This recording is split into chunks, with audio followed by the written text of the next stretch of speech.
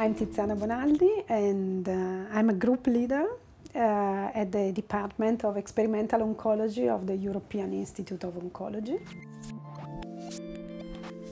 I study proteins, how proteins do function, how they work, how they are produced, and how they are regulated during the life of a cell.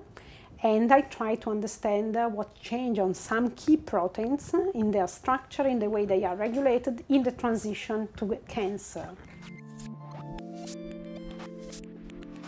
For example, recently we have applied, we didn't invent, but we applied something that was invented in another group, what is called chemoproteomics, which is the application of proteomics to medicinal chemistry, so to drug discovery.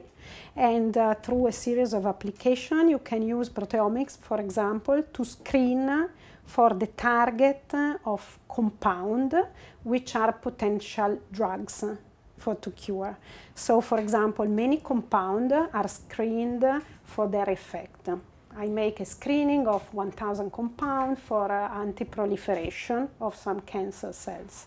I find a compound that elicits the effect, but I don't know how it works.